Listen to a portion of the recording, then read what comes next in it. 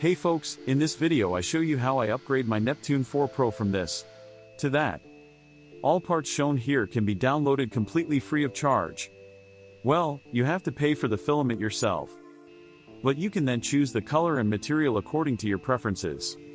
I used marble PLA from Polyterra for these parts. As I was not so happy with the wiring of the printer, I installed some of these cable chains. Now the cables no longer rub against other parts, and I think it also gives the printer a much nicer look. I have also installed a belt tension stopper on the Y-axis, which prevents the knob from rotating. And I did the same for the X-axis so that these two belts do not move due to vibrations. I've added a holder for the glue stick and pliers at the bottom, because I often need them. And they didn't have room on this holder, which is made for all the tools that come with the printer. On the build plate I have attached these 3 corner guides. They make changing the plate even easier.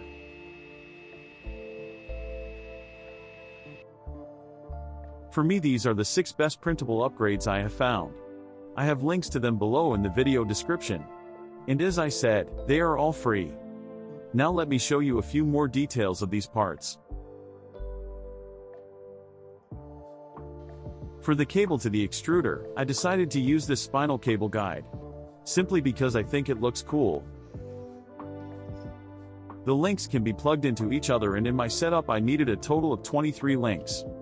The first one can be attached directly to the metal guide of the extruder, which as you can see is a bit fiddly, but once attached it holds very well.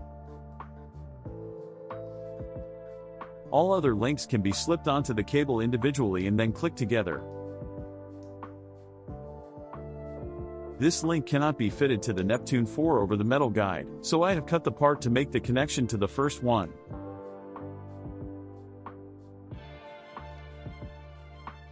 The model I have used is specially for the Neptune printer, but it can certainly also be used for other printers.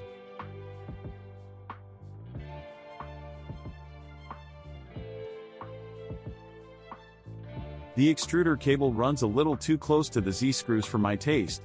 The cable chain shown here routes the cable further back. This piece consists of 2 parts that I have glued together. Then it can simply be clipped on and holds firmly.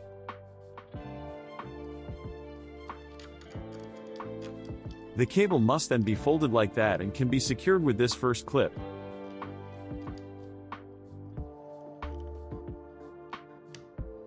And the rest is then held in place with those small clips.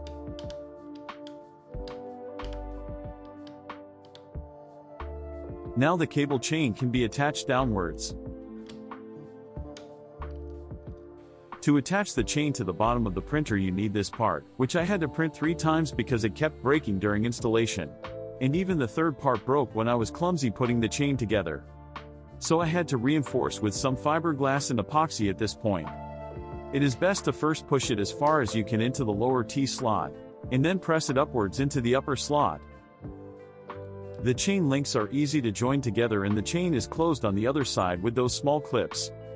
A few clips didn't fit tightly. In this case I heated them with a lighter and bent them a bit.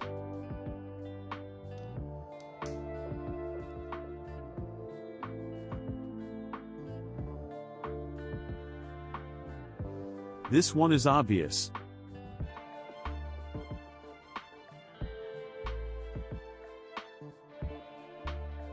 There are various corner guides to ensure that the build plate is always mounted in exactly the same way. They are designed to be attached with double-sided tape.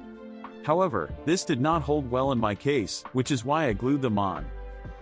But because of this, they stick out a little too high and get in the way of the large fan.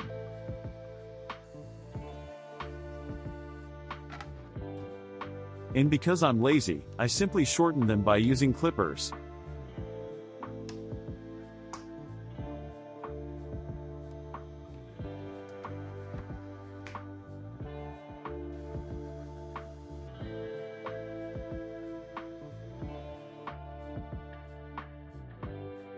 In my case, the cable to the build plate always touched the motor when moving. As you can guess, there is also a cable chain for that.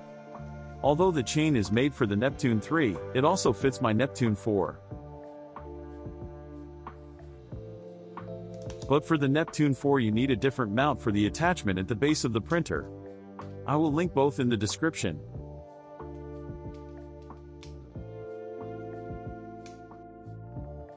You can simply attach it to the back of the printer by removing this plate and replacing it with the chain mount.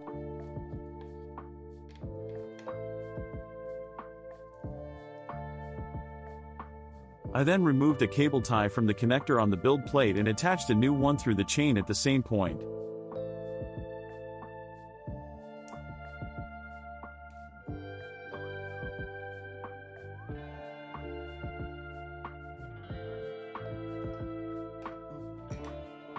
On the other side I have attached a holder for a glue stick and my pliers, as I often use these on the printer. This part was difficult to fit, maybe I should have used different slicer settings. However, with a bit of gentle force it went in after all. Now only the display cable remains. It doesn't rub against anything, but when I stowed away all the other cables, I also wanted to get this one out of the way for a clean look. This part is actually not more than a shelf on which the spiral cable lies under the display. The part is attached to the display holder with 3 screws. On the usefulness scale, I would give it a 2 out of 10. But I printed it anyway. Since I never take the display off the holder, I prefer not to have a cable lying around in front of the printer. Of course, I could have run the cable under the printer without this part. But I printed the part first and then only thought about it when it was already done.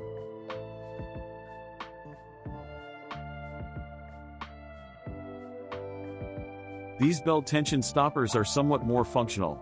As the name suggests, they prevent the belt tension from changing, which can be adjusted using 2 knobs. As the printer is very fast and therefore generates a lot of vibrations, these knobs can move a bit over time. And those small parts stop that from happening and give you a more consistent belt tension. These were some of the best free printable upgrades I could find for the Neptune 4. In the next video I will show you some more upgrades, but then with parts that need some additional bought items. If you don't want to miss it, feel free to subscribe to the channel. If you found the video interesting, I would appreciate a like. And as always, please let me know your opinion in the comments below. Take care and see you next time.